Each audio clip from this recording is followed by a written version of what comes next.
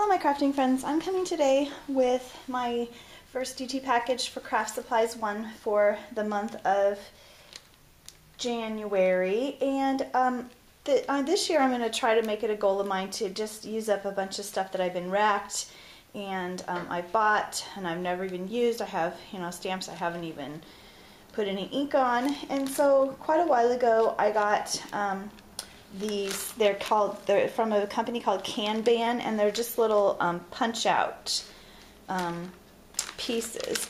So there was 3 of them in the package, so I decided I was going to use them and my Craftsupplies1 goodies to make some cards for a DT package. So this is what the first one looks like, and like I say, this is the punch out that was from that Kanban, and I got it from a fellow YouTuber, Laura Loves Lace, so thank you, Laura, for those.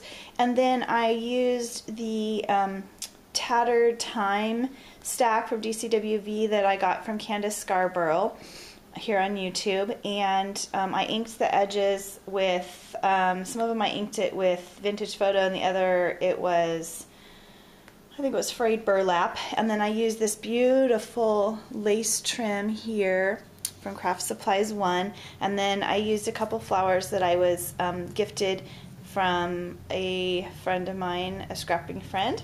And then these 2 like little beads here came in my DT package, and there's just a mixture of all different colors and different types of beads that Julie's starting to carry in her Craftsupplies1 shop. So I added those as flower centers. And then I used a stick pin. This was given to me a long time ago in a rack from a fellow YouTuber as well, Cynthia, Scrappy Bookroom Worm, here on YouTube. And then I used a little tiny strip of the bling mesh that Julie sells in her shop in all different kinds of colors. And hidden behind the flowers, I used this adorable key. I love these. In fact, I think they're my favorite key that Julie sells in her shop. They look like little crowns on top. Let me take one out and show you. They're so adorable. So they're just real tiny and just really cute. They look like a little, like I say, like a little crown on top. So I'll just try and zoom in here so you can kind of see a little better, but they're really cute.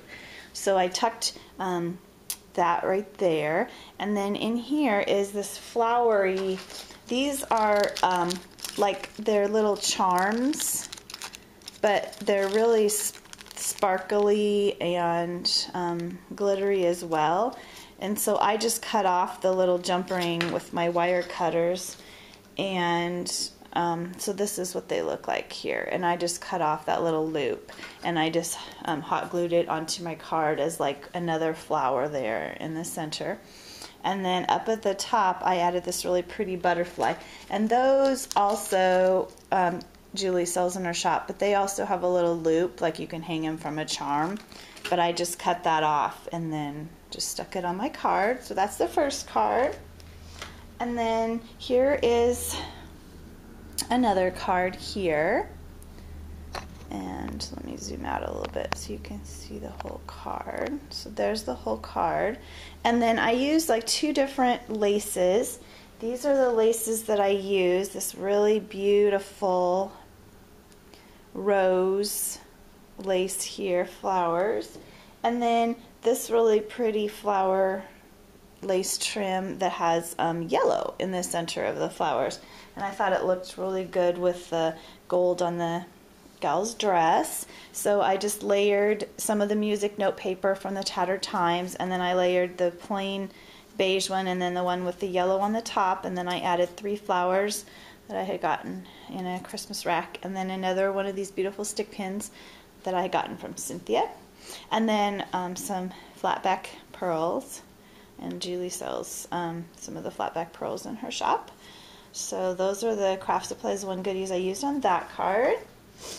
And then on this card I used the Craftsupplies1, that same beautiful lace with the yellow flowers, and then I also used this pearl spray from Craftsupplies1 as well.